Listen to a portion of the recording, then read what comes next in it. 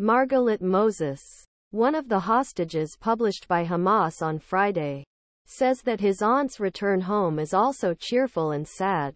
You want to jump into the sky, but something leaves you to the ground because you know you're living in a very, very complicated situation. Efrat Machikawa told CBS News.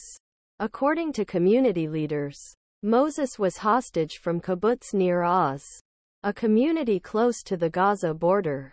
The same but not the same, because nothing will go back before, said Margalit Moses. A released Israeli hostage walks with an Israeli soldier shortly after arriving to Israel on Friday, November 24, 2023. IDF through AP Machikawa said that Moses was released from the hospital early on Monday and that he was now with his family.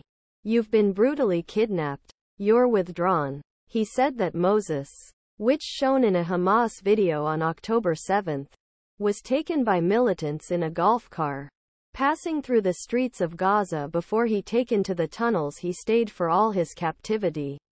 Chronically sick. Very sick, and I think he is considered a medical miracle because he really took over the soul and somehow managed. He said he managed to help people with his aunt. It's hard to believe because we've always accompanied him and helped him.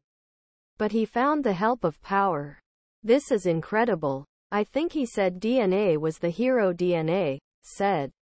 Chanan Cohen shows a picture his sister Margalit Berta Moses and his ex-husband Gad Moshe Moses, with family members of Israeli hostages taken by Hamas October 7 attack. Munich. In November Israeli Consulate Germany.13.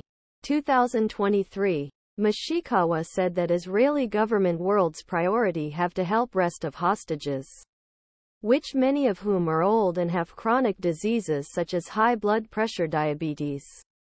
I think the government and the world should do everything they need to do to revive them home. It should stay behind 3 steps.